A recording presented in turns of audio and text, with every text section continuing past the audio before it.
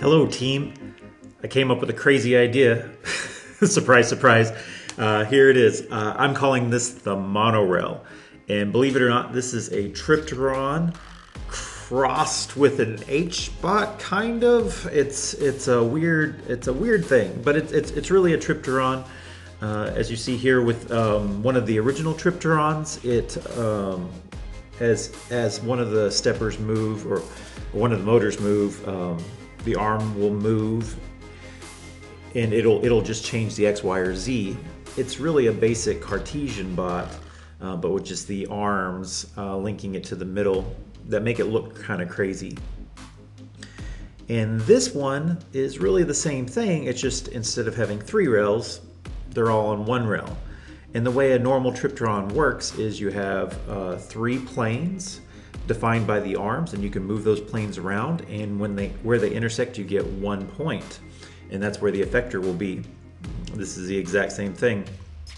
And the reason that this is like an H-bot or a Corex Y bot is, so here I'm moving only in the X direction. So if I move the motors together, you're going to move in the X. So if I turn off the X and turn on the Y, now you can see if I turn the outside motors opposite, I move in the Y. And the Z is actually pretty straightforward. It looks, that middle carriage moves while the other one stays stationary to get a Z translation. So the kinematics are really quite simple here. So driving this thing's not going to be a problem. So how am I going to actuate these arms? Probably around the back I will have a series of belts, or I'm thinking 1 belt. So 1 belt will come along and it will come and snake around a pulley that's attached to a stepper for each of the carriages that rides on the carriages. And so I could just have 1 belt, 1 rail, tension it on the sides, and it'd be good to go. One thing I don't have here is I'll put like a 20-40 extrusion underneath to get some rigidity.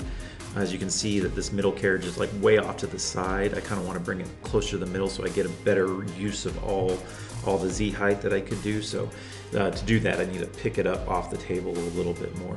And then on the side of the extrusions, I need something to keep this thing from tilting over. So I'll have some legs over there. It'll be a slick little bot, and probably make the legs where they can fold in, and maybe figure out a way that these can detach and lay down. And in theory, all of this could be in a pretty compact little tube for transportation. So anyways, I'll put back on the animation, and I'll just put some music on and let you guys watch it for as long as you want. I hope you guys enjoyed this.